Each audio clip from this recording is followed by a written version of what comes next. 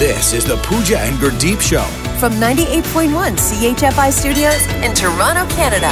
Hey Toronto, this is Ed Sheeran. This is Kelly Clarkson. Hi, this is Bryan Adams. This is Adele. This is Madonna. It's Michael Bublé, and you're listening to the Pooja and Gurdeep Show. It's fun. They're amazing.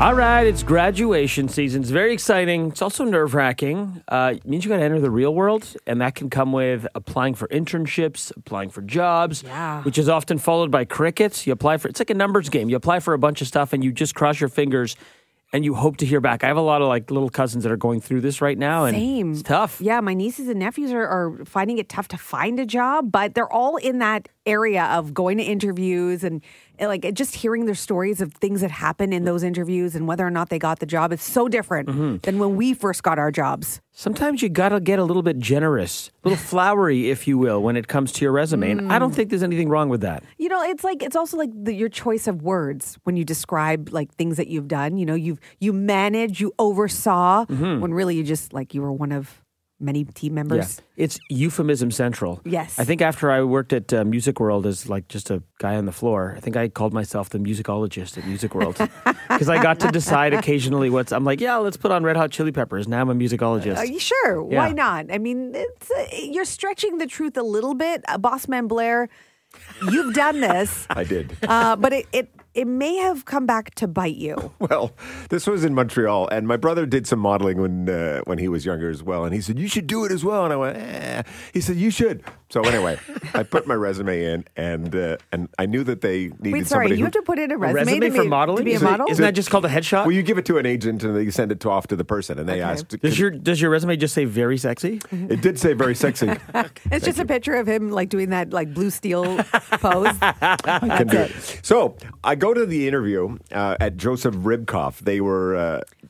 Oh yes, Canadian brand. Yeah, Yes. so they said, "Can you ride a horse?" And I'm like, "I guess it's part of the job." I said, "Of course." I'd been on a pony at that point. You know, the ones that are attached to the metal that go around in a circle. I said, "Oh, of course, yes."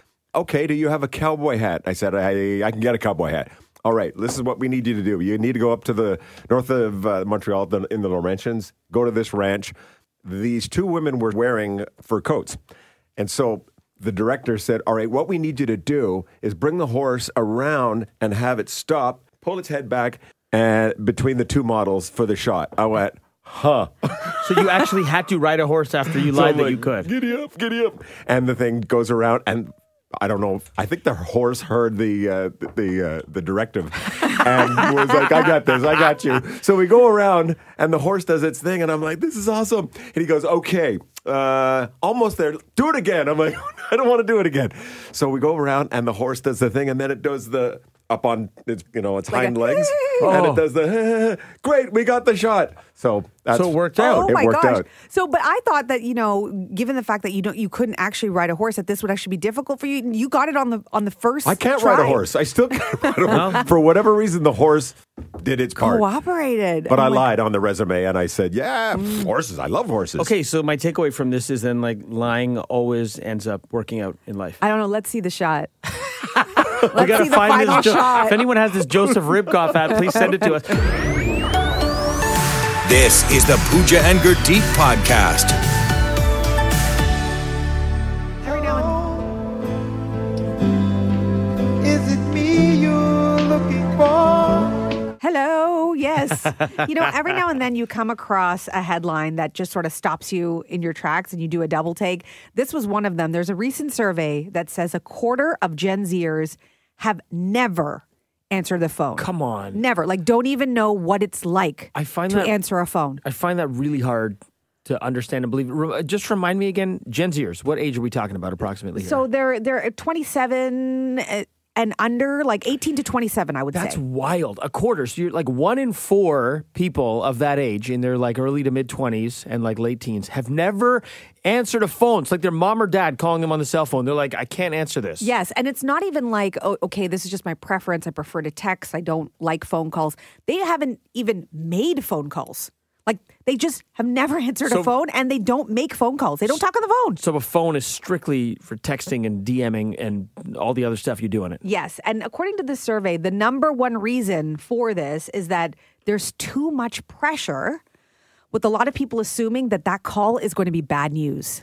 Or like you don't know what someone's going to ask you. Yes, and not being ready. So, listen, I don't want to be old judgy guy, but if go it's for too it. much pressure, but I'm about to. Too much pressure to answer a phone call, you're going to do well in life. That's Yeah. going to be a struggle. Like if a phone call is is problematic in terms of pressure, the real world, that's going to suck for you. Now they did say, like, look, if it was prearranged, if I knew the call was coming, I knew who was calling, I knew what it was going to be about. I if knew all they those sent me all their questions in advance.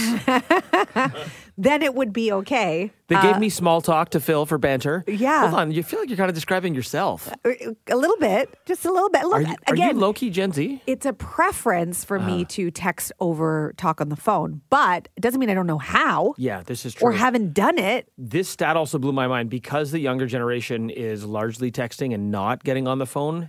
In the UK, between 2012 and 2022, there were 1.3 trillion online messages sent and 36 billion text messages sent. This is just in the UK. Wow.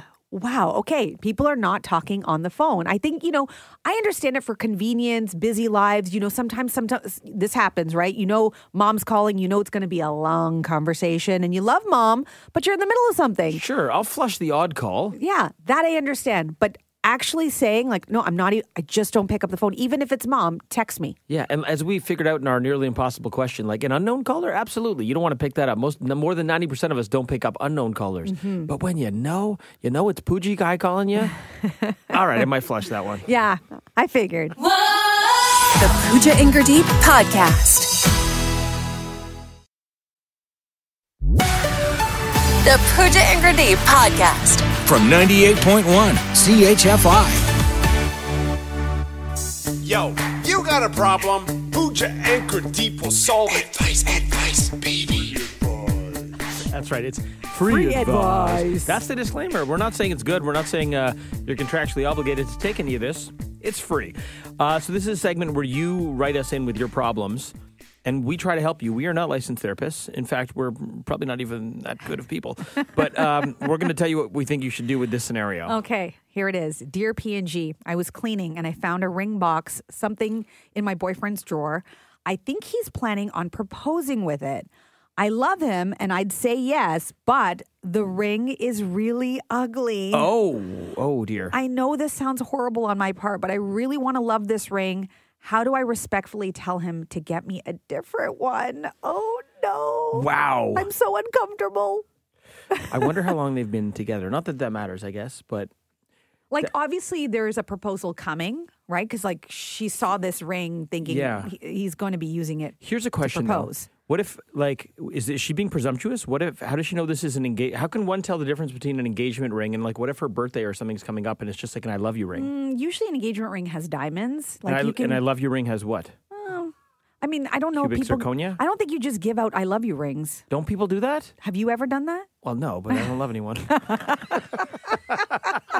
No, it doesn't usually happen. Rings are usually reserved for, something significant, right? Okay. Or like a milestone, maybe after 10 years together, you do another ring or like, Right. And Yeah. if after 10 years you haven't proposed yet, it's probably time to yeah. cut bait. Okay. All right. What do you think, Pooch? Okay, so look, I am sympathetic to the whole idea of, listen, it's not about the ring, obviously not. It's about your love and the union between you. The ring shouldn't matter.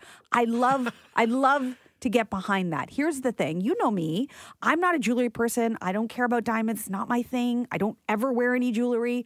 But if I have to wear a piece of jewelry every day on my hand, I do have to love it. I do. I have to look at it every day. So I understand that from that perspective, you want to like your ring. Right. So I'm sympathetic in that way. I think there is a way that you let him just propose the way he had planned on proposing with that ring, and you say yes, and you have the big happy moment, and you say, because you don't know, like, what if this ring's like a family heirloom or something and it has some meaning? I really want to see a picture of it. I want to see what an ugly ring looks like. Yeah. Well, you don't want to offend, but I think maybe that's the time after all of that has sort of like, settled. Okay. Then you say, hey, thank you. This means a lot to me, but what I would love to do is maybe look at a different setting, like maybe use this diamond and saying look at a different setting. Honesty is the best policy is what you're saying. Yes. Okay. I'm going to go the opposite way on this. Oh, big surprise. Yeah, I'm going to say, now, I haven't purchased many rings, but I'm fairly certain that there is an insurance policy on rings.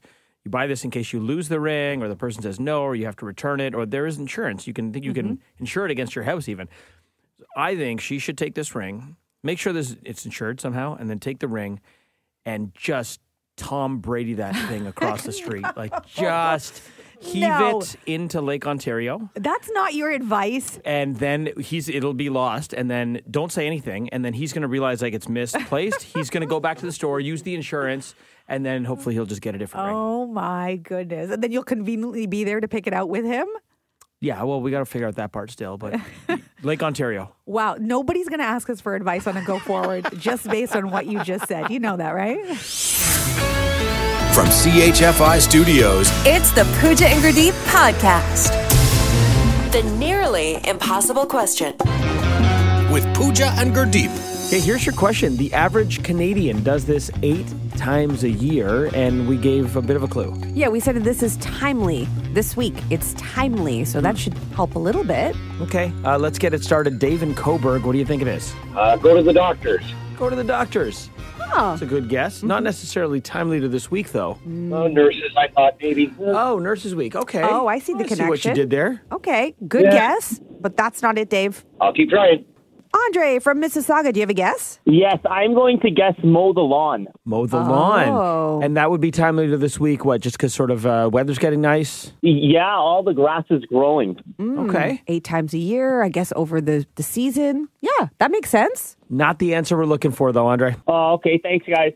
Let's go to Mississauga. Janelle, the average Canadian does this 8 times a year. What is it? I would say mow the lawn or gardening. Popular guess, but it's not the one we're looking for. Okay, thank you. Hey, Joanne from Toronto. Good morning. What's your guess? Morning. Buy a greeting card. Buy a greeting card. Oh, and that would be timely to this week because of Mother's Day. Ah, okay. Ooh. I'll tell you what. You've got the right timely, but the wrong answer. Okay, great. Thank you.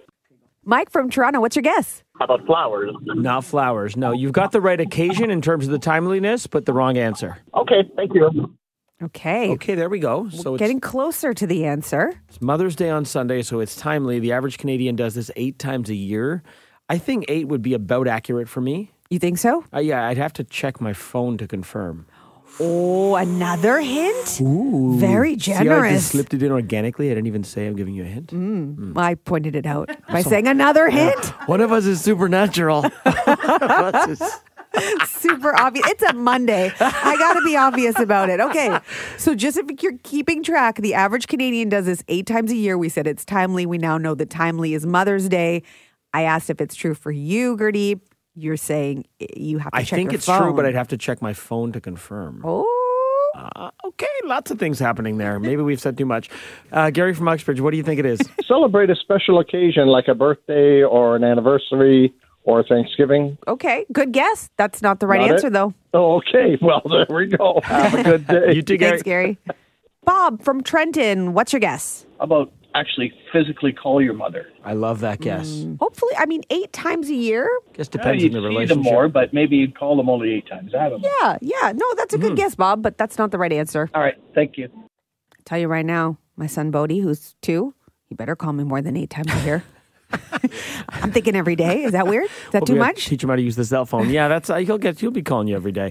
How about this for another hint? It is something you have to do physically in person. You have to be physically in person with your mom to do this. You do it. Average Canadian does it 8 times a year. So you have to check your phone, but you have to be in person. Well, I'd have to check my phone to verify that my number was 8. You got to be in person to do it. Oh, It's my. timely for Mother's Day. I think this is the most hints we've ever given out, and we still may not get it. Let's go to Miles in Hamilton. What's your guess? Take a picture? You got it! It's take a picture with... Nah, first time ever. First time, eh? Yes. How did you know First that time was the winning. answer? The last one. Check your phone. How many pictures you get? How many times you got to take a picture? Okay, we gave enough, B+ hints that you figured this out. So, we love it. Miles, is it true for you that you've taken about 8 photos with your mom in a year? I've taken a lot more than that, but yeah. Okay, you're bringing the Canadian average up. We love to see it. Miles, thanks for playing, man. All the best. The average Canadian takes 8 pictures a year with their mom. Yeah, is that true for you? Did you check? I didn't check. I'm going to have to go through the whole feel year. like but you I think got it's- more with your mom. I think, because we went on vacation together, so I think we got more. Probably got 8 that week alone. Hit my quota. I'm out. You're a good son.